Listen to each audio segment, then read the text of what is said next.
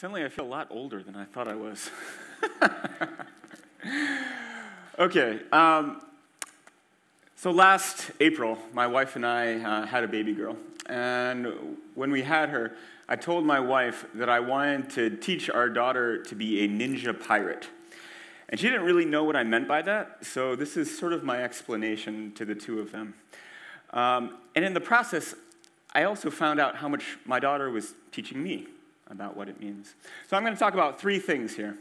We're going to talk about ninjas, we're going to talk about pirates, and we're going to talk about babies. Right? Okay, when I talk about ninjas, what I'm really talking about here is ninja skills, about training your body and your mind to their limits. But that's difficult. We all have jobs, we're all busy. So how do you find time for this kind of ninja training? Well, to help us with this, we can look to words of wisdom from a great 1980s educator, Mr. Miyagi. An early advocate of project-based learning and mastery orientation, in the movie Karate Kid, Mr. Miyagi taught his student, Daniel-san, with simple chores like paint the fence, sand the floor, wax on, wax off. And although these things seemed like difficulties to Daniel at first, in fact, they were all training opportunities in disguise. So last April, when my daughter was born, suddenly there were all sorts of new difficulties in our lives. When she was first born, oftentimes she wouldn't fall asleep unless she was being held and sung to and walked for 20 minutes at a time. And while this seemed like a difficulty, it was also an opportunity for me to learn 20 minutes worth of bossa nova music that I had loved for years but never bothered to learn the lyrics to. I'm also a big fan of martial arts, and I've been training for years. But it's difficult to train when you have a little one crawling on your legs. Or it's an opportunity for progressive resistance training, and I'm really curious as how strong my legs will be when she is fully grown. This has the side benefit of also rocking her to sleep after about 50 reps, in which case then you can practice your ninja stealth training as you are trying to get out of the room. So, our ninja training manual, what can we learn from this? Well, first of all, believe it or not, we all have plenty of time for ninja training. The problem is, most of us spend our free time doing something that looks like this. And while there's nothing wrong with looking at phone apps, per se, there is something a little bit unbalanced about it. So instead, we need to find balanced ninja training that involves your physical, emotional, intellectual, and ethical.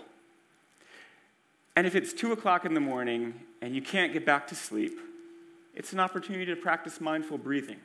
There's always an opportunity and an appropriate type of training. So what's stopping us from doing this? Why don't we all just get on with our ninja training journey? Well, the primary obstacle in my mind is fear. Fortunately, there is another archetype that can help us deal with these fears, bringing us from ninjas to pirates.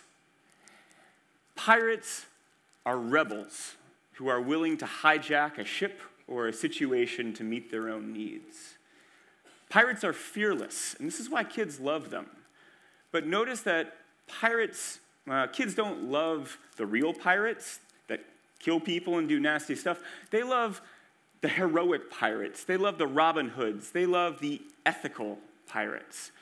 They love pirates like Rosa Parks, who on December 1st, 1955, hijacked the racist bus system in Montgomery, Alabama. They love pirates like Claudette Colvin, who 8 months prior to Rosa Parks, at the age of 15 years old, refused to give up her bus seat on the same bus system, went to prison, and it was her case, not Rosa Parks, that eventually went all the way to the Supreme Court and desegregated the Montgomery bus system. So what can these pirates, these brave people, tell us about conquering our fears? Well, some of our fears are social. We want to be liked. Turns out that despite popular belief that everyone likes pirates, in fact, many people don't, particularly authority figures. So the next time you see a student trying to hijack your class or your lesson, ask yourself, is this student engaged in wanton pirate destruction? Or is the student an ethical pirate trying to hijack your lesson to meet their own learning needs? We're also afraid of failure. Even pirates don't want to fail. They're very strategic in choosing which ships to attack. In the case of Claudette Colvin, she allied with ninja/lawyer Thurgood Marshall, who would go on to become the first black Supreme Court justice in the United States. Ninja allies are key. But finally, we're afraid of the unknown. And this is probably the most difficult and the most nebulous of all of our fears.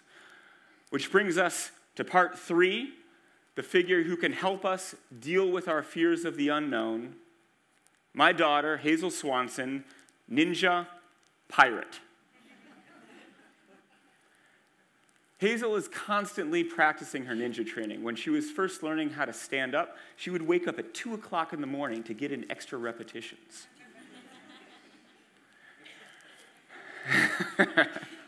Yeah. She is also constantly trying to hijack things for her own training purposes, in this case, teething. But most of all, Hazel has this fearlessness and this sense of awe and wonder when it comes to the unknown that for me is truly awe-inspiring and a little bit scary at times. But every time she falls and gets a bump, within minutes, she's back up again, trying again, with this sense of wonder. A pessimist sees the difficulty in every opportunity, but an optimist sees the opportunity in every difficulty. What opportunities are there right now, right here, to train like a ninja, to be fearless like a pirate, and to embrace the unknown with the wonder of a child? Find that, and you too will be practicing the way of the ninja pirate. Thank you.